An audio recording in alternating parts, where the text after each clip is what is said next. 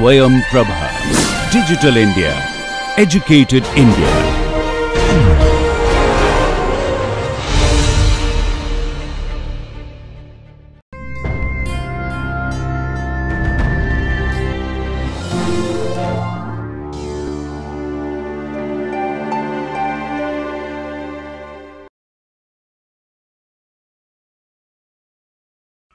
Welcome back to the course entitled Symmetry, Stereochemistry and Applications.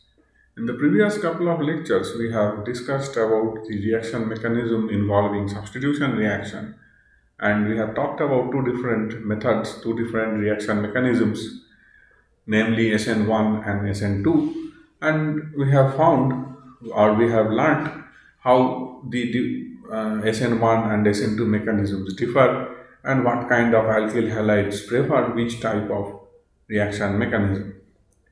So in that context, we would like to now continue and try to understand what are the factors that influence the stability of carbocation that is formed in case of SN1 reaction. The effect of the type of alkyl halide on SN1 reaction rates can be explained by considering the stability of carbocation. Carbocations, as you can easily understand, that can be classified as primary, secondary and tertiary based on the number of alkyl groups added or connected to the charged carbon atom. As the number of R groups increases, the carbocation stability increases. So a 3-degree carbocation or a tertiary carbocation has better stability or higher stability compared to a 2-degree, and 2-degree has a higher stability compared to 1-degree, and methyl carbocation is the least or lowest stable carbocation. We need to know why this trend is followed.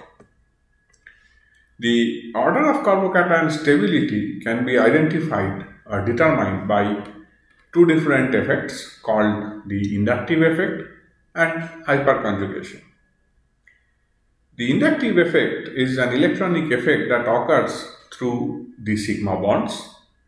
The electron density is pulled through the sigma bonds due to electronegativity differences between the atoms and groups. The alkyl groups that are connected to the carbocation positive center are electron donating groups.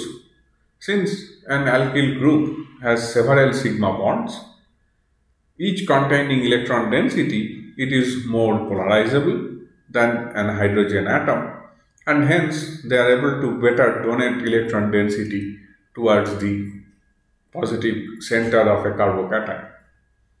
The greater the number of alkyl groups that are attached to the positively charged carbon, the more stable will be the carbocation. The other effect is called the hyperconjugation.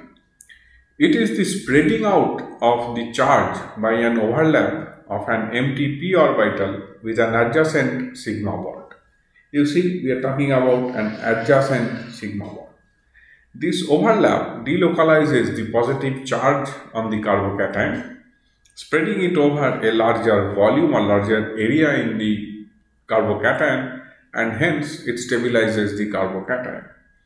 For example, methyl carbocation cannot be stabilized by hyperconjugation, but this isopropyl carbocation can be.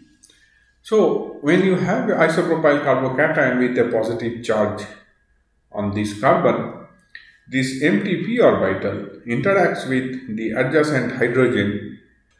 The charge is neutralized by the formation of a double bond and by release of this H+ ion. This is called a no bond resonance form, and this is possible for all the 3 hydrogens that are available on the adjacent carbon atom. So this particular carbocation will have 3 equivalent hyperconjugative structures. So now you can easily understand that if a carbocation has 3 methyl groups associated with it, then 3 into 3, 9 such hydrogens will be there which can go for hyperconjugation, and therefore you will have 9 hyperconjugating structures. and they will be then giving the stability to the carbocation more than what we can see here in this case of carbocation. So here you see that there are 3 possible methyl groups. Each one of them can do the same, and then this can have 9 hyperconjugative structures. So 4 factors are relevant in predicting whether a given reaction is likely to proceed by SN1 or SN2 reaction pathway. The most important is the identity of the alkyl halide. Increasing the alkyl substitution favors SN1, decreasing the alkyl substitution favors SN2. So that means a more substituted alkyl halide will prefer SN1, a less substituted alkyl halide will prefer SN2, and the intermediate one, which is 2-degree alkyl halide, can have SN1 and SN2 pathways depending on other factors that may be influencing the reaction. So, in case of SN1 reaction, we must now introduce you to a fact that there may be a rearrangement of ions or atoms in the carbocation which can generate a more stable carbocation in a process which we call as a hydride shift or a methyl shift.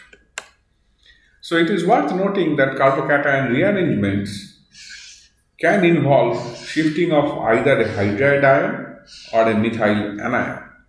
So here what we have is a 2-degree carbocation. This carbon is a 2-degree carbocation. And if this hydride shifts from the adjacent carbon to this carbocation site with its electron, we generate a new carbocation which is a 3-degree carbocation and is more stable compared to the 2-degree carbocation. Therefore, as soon as this 2-degree carbocation is formed, this hydride shift is possible and it generates a more stable carbocation.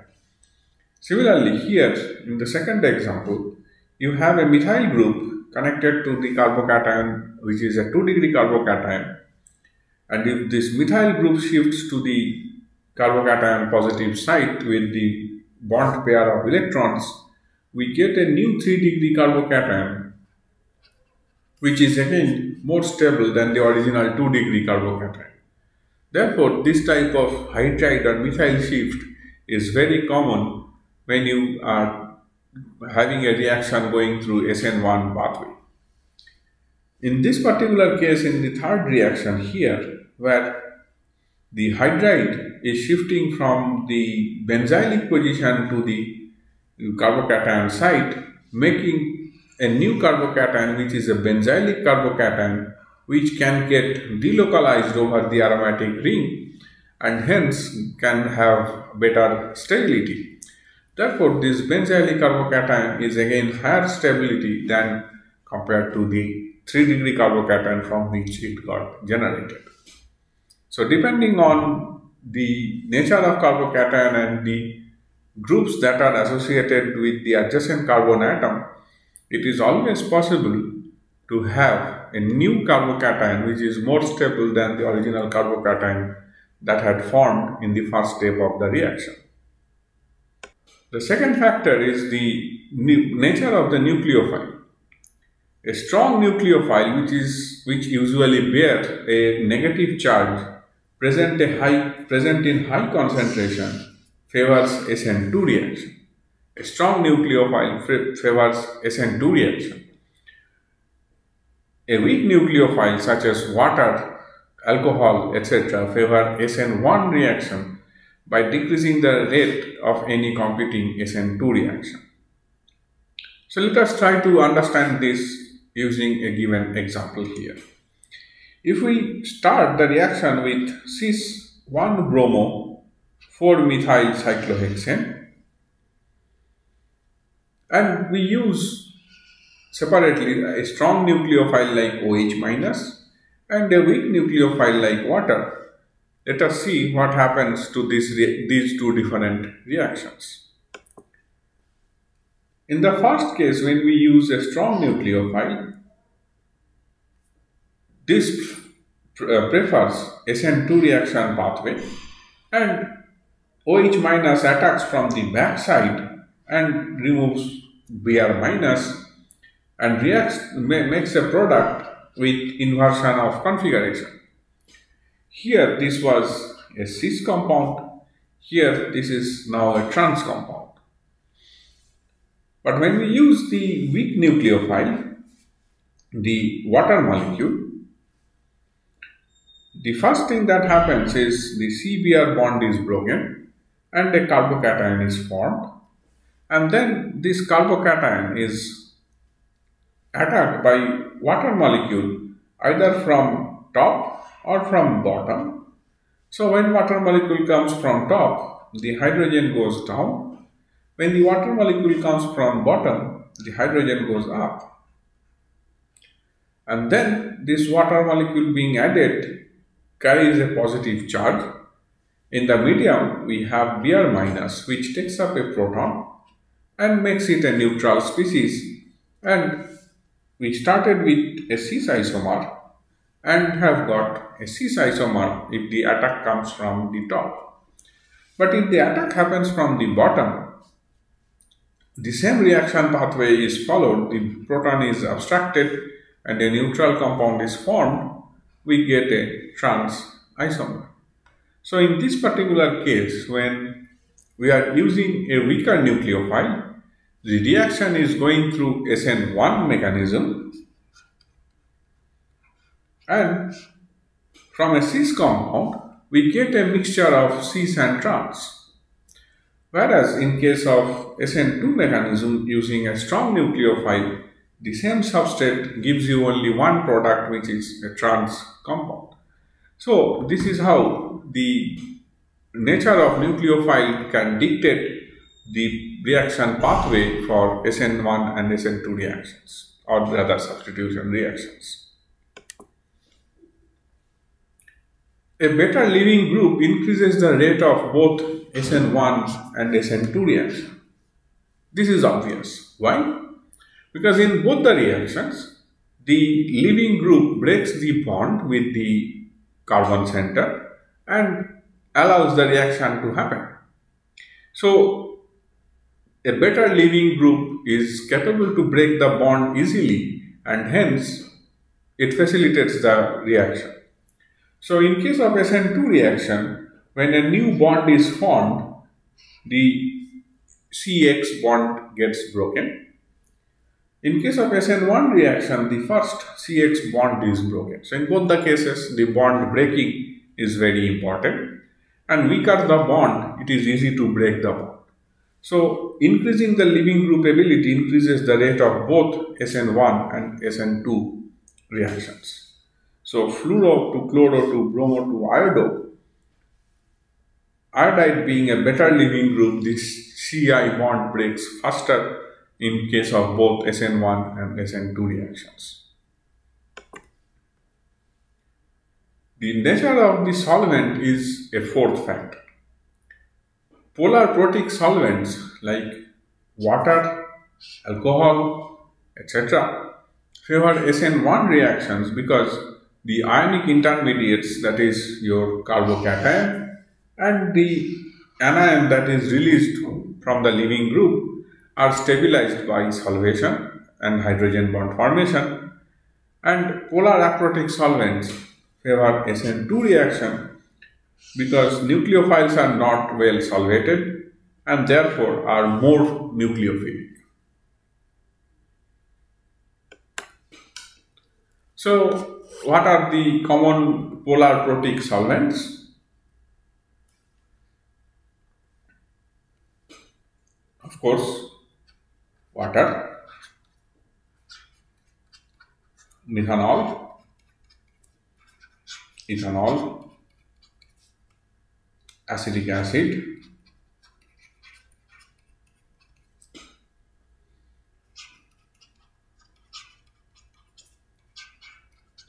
propionic acid, etc.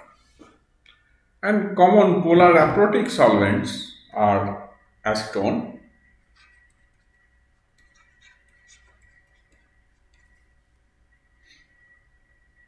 ether,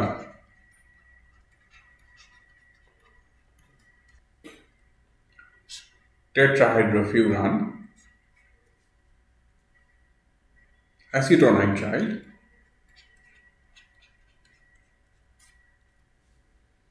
triethylamine,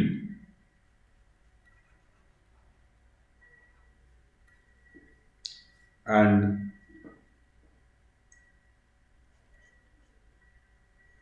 N-methyl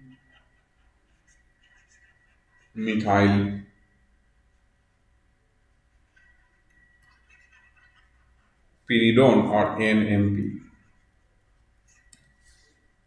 So these are different solvents that are used in various substitution reactions.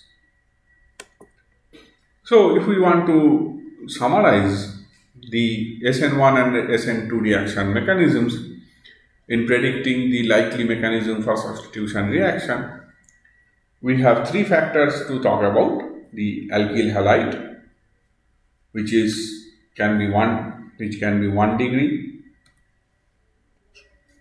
3 degree and 2 degree.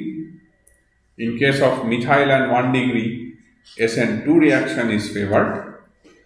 It is favored by strong nucleophiles, usually a negatively charged nucleophile, and it is favored in case of polar protic solvents. 3 degree alkyl halides prefer SN1 reaction mechanism pathway, and normally it proceeds using the weak nucleophiles and usually neutral nucleophiles, and they prefer polar protic solvents which can solubilize or which can form hydrogen bonds with both the carbocation and the anion that are formed after the bond breaking process. The secondary alkyl halides can undergo both SN1 or SN2 depending on the nature of the nucleophile, depending on the solvent and so on. So strong nucleophiles favor SN2 mechanism over SN1 mechanism. For example, RO- is a stronger nucleophile than ROH, so RO- favors SN2 reaction over SN1 reaction in case of 2 degree alkyl halide. On the other hand, polar protic solvents favor SN1 mechanism and aprotic solvents favor SN2 mechanism for a 2 degree alkyl halide. So for example, water, methanol or any other alcohol which are polar protic solvents, they favor the SN1 mechanism for a 2 degree alkyl halide, whereas the acetone, DMSO, etc., which are polar aprotic solvents, that favor SN2 mechanism in case of 2 degree alkyl halides. So this slide actually summarizes the preference for SN1 and SN2 reactions for different types of substrates and different types of nucleophiles and different solvents. So in this table, what I am trying to show are different types of oxygen containing compounds, carbon compounds, nitrogen compounds and sulfur compounds, which are different types of nucleophiles. So in that case, the products are alcohol, ether or ester. When it is carbon based nucleophile, then it is cyanide or acetylide. So the products are nitrile and alkyne. The nitrogen based nucleophiles are azide and ammonia. So azide is forming with alkyl azide or it forms an amine. Sulfur compounds are SH and SR. So it can form thiol or a sulfide. So these are the products of nucleophilic substitution reaction. So nucleophilic substitution reaction or in organic synthesis, if we are trying to target a molecule, we need to identify what substrate we should use, and based on that we need to identify what should be the nucleophile and what should be the solvent. So I am giving you a problem here to solve at your home, that what starting material and reagents are needed to make this particular compound. I want to know what starting material or what RX you should use, what nucleophile should be used, and what should be the solvent that should be used for this particular reaction.